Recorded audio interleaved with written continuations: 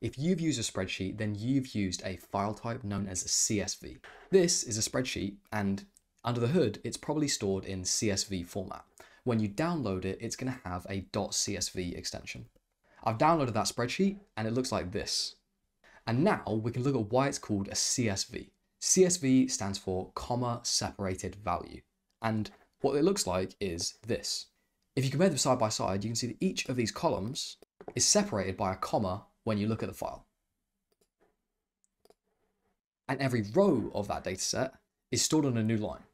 And that's the format of a CSV. You have files which have many lines representing many different records, and each of those lines contain values separated by commas. So that's a comma separated value file. But typically you'll get a CSV file and the first line in each column will have the name of what that column represents.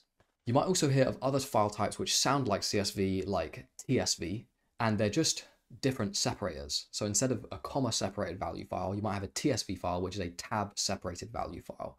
And so if you download that, you'd see something that looks a lot like this, except instead of commas, you'd have tabs, and those indicate the separation between the different columns.